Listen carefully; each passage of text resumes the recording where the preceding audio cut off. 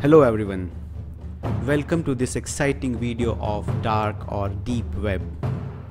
Before we begin, I would like to warn viewers that don't mess with the dark web unless you are an expert or under guidance, as it may lead you to some kind of offense without even knowing. To begin with, a simple definition of dark web. I present this image of an iceberg which is commonly used everywhere. The top or tip of the iceberg is the regular web or the internet a normal user like us sees. We call this as surface web or surface browsing. That means we are browsing on the surface. On the surface web, you have sites indexed with search engines like Google.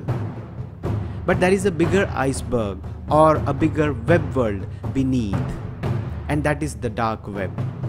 Actually, deep and dark web also have different definitions, but dark web is part of the deep web. It's like the deeper you go, the darker it gets. So this is the surface web, which is actually 3 to 4%, and that means you are working with just 3 to 4% of which are listed or indexed on regular search engines. To understand the concept in detail, let's first of all discuss what happens in a day-to-day life when you browse. For example, you want to plan your vacation and you search for a good hotel. From the day you search, the entire world starts showing you advertisements of good hotels, cheaper flights, good food and whatnot. The bigger question here is, how come they all know your activity? How do they know that you are planning a vacation? How do they start showing you ads of the exact thing which you are thinking? It's because there are tons of algorithms running, lot of cookies and data stored on your computer, and the web is keeping an eye on you. Because you are on the surface web, your IP, your identity is disclosed. Now, if you do not like being watched, if you want to do hidden browsing or anonymous browsing, then you are talking of the dark web. This is not your incognito or a private mode of browser. You need separate browser to do anonymous browsing. In incognito or private mode, your IP is still traceable.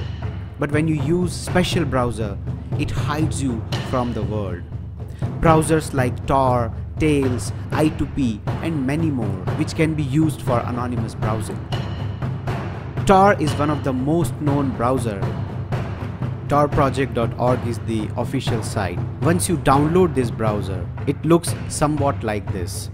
It appears as a normal browser. But if I try to open a normal .com site, then it's going to take more time than your normal browser. Like right now, I have typed google.com, and as you can see, it is taking a lot of time. The main reason behind that is it is actually running onion routing. That means it tries to mislead, it tries to generate a lot of IPs, and it also tries to use multiple VPNs before the request reaches to the web. Now, one thing is for sure, you don't serve the .com sites on such browsers. The dark web has the extension of .onion. What I mean to say is that the domain name will be having an extension of .onion. You can install a server and configure a site on your PC, and that PC can work as a server for .onion site, and that is the reason why, because these servers are private computers, they are not traceable easily. Your normal PC becomes a server for the .onion site. Tor helps you to generate free domain names which will have .onion extension, and using that extension, if my PC is on, then you can directly access the computer with that domain. So now $1 million question is, who uses dark web?